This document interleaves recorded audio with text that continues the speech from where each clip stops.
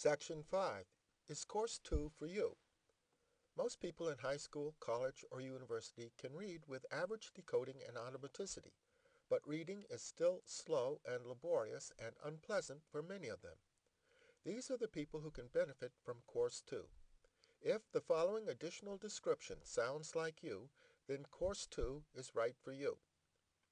Frustration is high as you read, and you are easily distracted. You do not read fluently. You make frequent regressions. At best, you read only as fast as you speak. You do not hear an inner voice as you read. Instead, you move your lips or tongue, whisper, speak out loud, or subvocalize.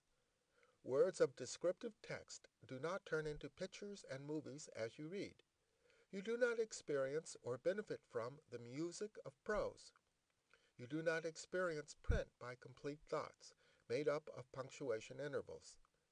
You are not relaxed and able to think about what you are reading as you read. Your comprehension and retention are not good. Reading enjoyment is non-existent or very rare. Creative insights as you read are nil, and you have low self-esteem about your reading ability.